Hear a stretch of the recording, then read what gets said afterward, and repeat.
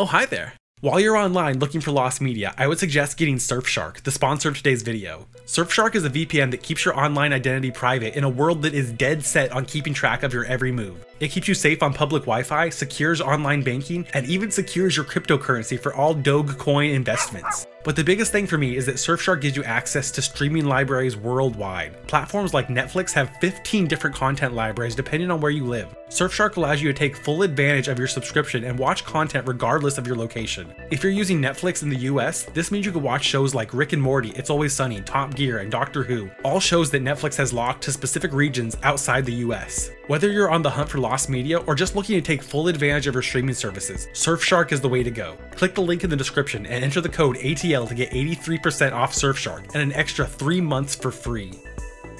I think of all lost media as a missing piece of history, but today I want to talk about the media that had a major impact on the world that for whatever reason has gone missing. Big shout out to Thomas for suggesting I make this video. Nearly all of my videos are made because of fan suggestions, so leave your ideas for future videos in the comments or find me on Twitter at LostMediaMike. So here are 10 pieces of historical lost media.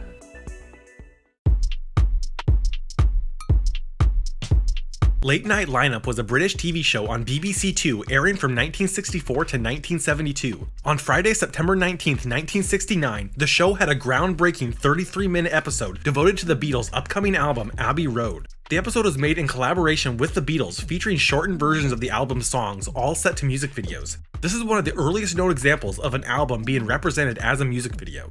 The show aired twice, September 19th and October 10th, and since then, no full recording has surfaced. This makes the exact contents of the show unclear, but based on some of the surviving clips and from people who actually saw the episode over 50 years ago, it was made up of a combination of dancers, animations, stock footage, art house style films, and footage of the Beatles. The show was long thought to have been lost, save for a few clips, but in 2019, Dig Media posted clips of the episode on Twitter that appear to be taken from a recording of a black and white TV, claiming to have a full recording of the show and are currently working on a restoration, though progress has slowed since the pandemic. Until they release what they have, we can't know how much and how well this groundbreaking episode is preserved.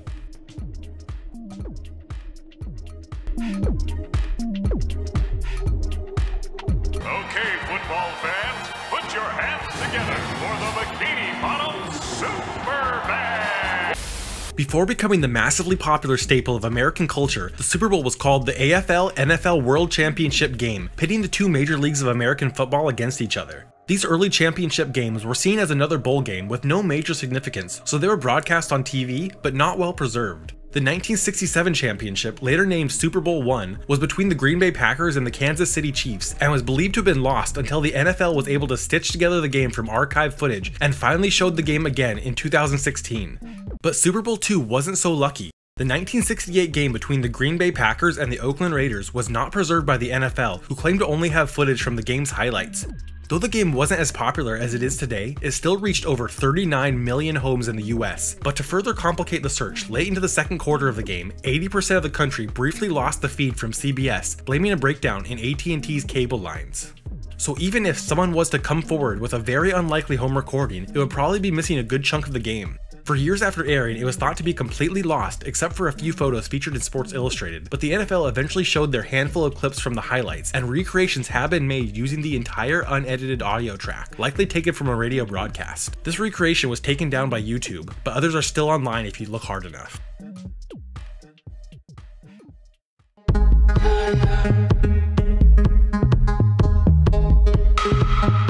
Abraham Lincoln once said that if you're a racist, I will attack you with the North. On May 29, 1856, future President of the United States Abraham Lincoln gave a speech at the Anti-Nebraska Convention in Bloomington, Illinois, an event that culminated in the founding of the state's Republican Party. The speech was 90 minutes long, Lincoln used no notes, and while he's known for giving great speeches such as his Gettysburg Address, this speech is considered one of his greatest. The only thing is, no one knows what he said. The legend goes that Lincoln's speech was so enthralling that reporters were too mesmerized to write down his speech, putting down their pen and paper to focus on his words. One eyewitness said, "I threw my pen and paper away and lived only in the inspiration of the hour." The same eyewitness claims, "His speech was full of fire and energy and force. It was logic, it was pathos, it was enthusiasm, it was justice, equality, truth, and right set ablaze by divine fires of a maddened soul by the wrong. It was hard, heavy, naughty, gnarly, backed with wrath. It should be noted that this eyewitness was William Herndon, who is both a political and personal friend of Lincoln's, and his words are probably a little biased. A popular theory stemming from Herndon's biography on Lincoln is that the speech was a harsh condemnation of slavery, and that reporters intentionally lost the transcripts of the speech in an attempt to avoid anti-slavery language that might further divide the country. Fragments of the speech were reported in various publications from eyewitness accounts, but nothing that can be verified.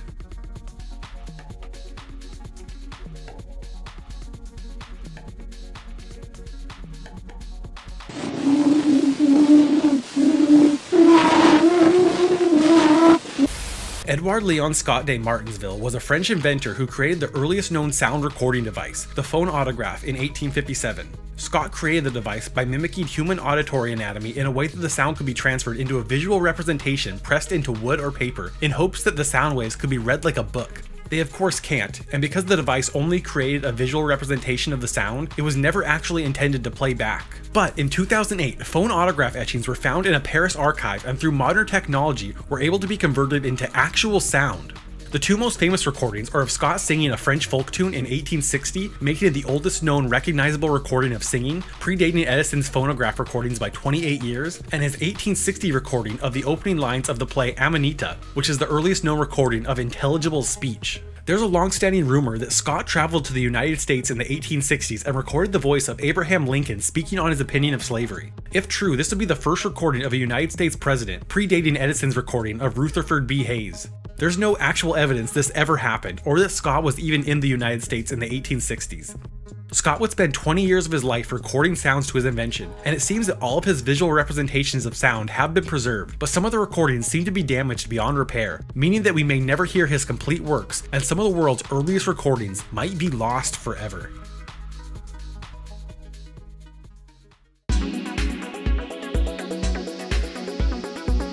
When talking about historic lost media, I have to include one of the hundreds of lost silent films, and this is one of my favorites. Snow White was a 1916 adaptation of the 1912 play, which was in turn based on the old Grimm fairy tale. The movie starred Margaret Clark as Snow White, and just so you have an idea of how many lost silent films there are, Clark made at least 40 films, and all but 5 are lost, and even some of those 5 have lost sections. Though you've likely never seen the film, it had a major impact on the history of cinema because at age 15, Walt Disney himself saw the film and was so moved that it inspired him to make his own adaptation that would go on to be the first ever feature-length animated film. The movie was thought to be lost forever in a vault fire at Paramount Pictures that destroyed nearly all of Margaret Clark's films, until 1992 when a nitrate print was found in Amsterdam with only a few scenes missing. The film was released on DVD in the Historic Film Collection, Treasures from American Film Archives, 50 preserved films in 2000, but several scenes are still lost. There is supposedly a lost scene where a stork delivers Snow White to her parents that I personally think could have inspired the opening to Dumbo, but of course there's no way to confirm this.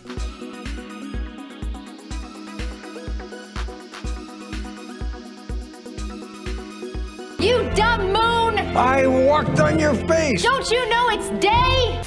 I've already talked about the moon landing in my Lost Media Iceberg, but I cannot leave it off this list because it is probably one of mankind's most astonishing achievements ever caught on tape, and NASA lost it. Well, kind of lost it. You can still find the entire 1969 Apollo 11 moon landing footage, but this version is of much lesser quality than the raw broadcast straight from the moon to NASA.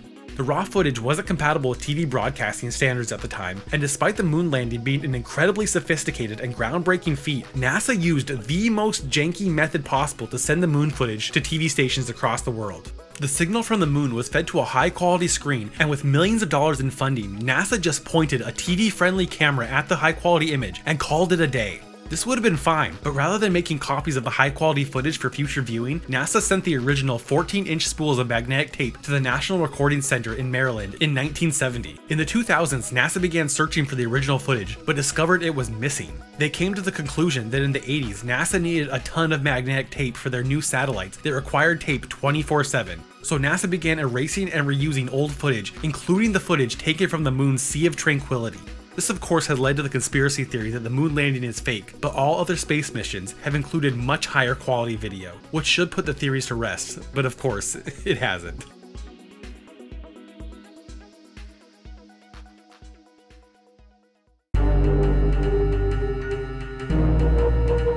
The The Television Ghost and Piano Lessons were two TV shows that were among the earliest in TV history. The shows were extremely low-budget productions that aired live, back-to-back in the early 30s on experimental TV station W2XAB New York City and its radio station. Piano Lessons aired as both a 30 and 15-minute program and was simply piano lessons given by Professor G. Aldo Raniger. The Television Ghost was likely the very first dramatic TV series in the world and was just a man dressed as a ghost telling ghost stories. Due to its experimental nature and virtually no budget, the show was little more than a radio drama with a camera only pointed at the storyteller's shoulders and face. Usually, even the oldest and most obscure lost media has a chance of being found, but because these shows are so old, aired live, with no evidence of the radio broadcast being recorded, and there is no tech or budget to record the footage, these shows are completely lost with no chance of recovery. The only reason we even know they exist is from a single publicity photo from the Television Ghost and a few newspaper mentions of the show.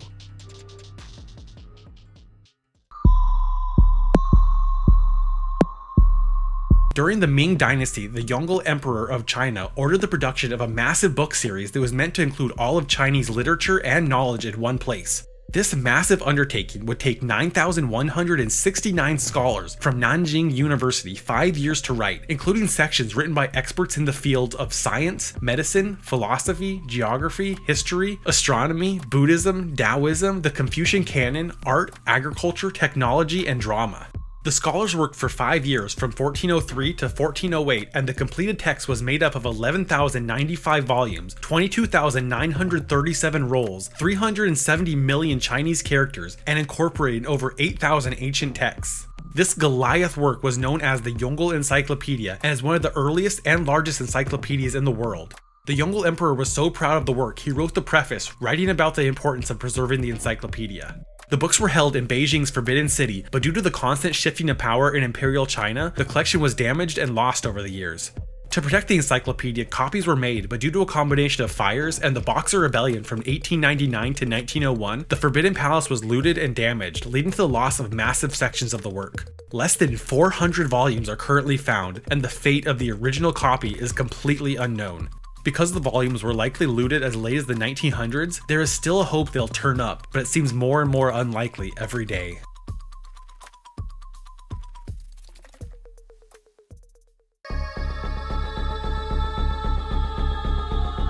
The 1915 movie The Birth of a Nation is an absolutely vile, racist film that sparked the revival of the KKK and damaged the United States along with the rest of the world for years to come. But Birth of the Nation is a tragically important part of cinema and history. Even though it's a difficult part of history, it shouldn't be shied away from. But at the same time, I refuse to show any clips from this movie that might spread its racist message. So here are videos of black leaders, activists, and icons across all political ideologies that this movie and its sequel attempted to oppress. Upon its release, the movie was the highest grossing film of all time, making an estimated $1.8 billion when adjusted for inflation, sparked riots and protests all across the US, and was the very first movie to be screened in the White House. This disappointing part of cinematic history was followed up by 1916's The Fall of a Nation. Though the film wasn't as successful as its predecessor, becoming both a commercial and critical failure, it's considered to be the first ever film sequel and one of the first movies to include an original orchestral score. The Fall of a Nation saw a hypothetical future where the US is conquered by European invaders and eventually rebel against the occupation, all of this with the highly racist themes of its predecessor. Because the movie was a commercial and critical failure, in an era where film preservation was rare, it has since become entirely lost save for a few stills and its soundtrack that was later found and re-recorded in 1987, and I can't say I'm too broken up about it.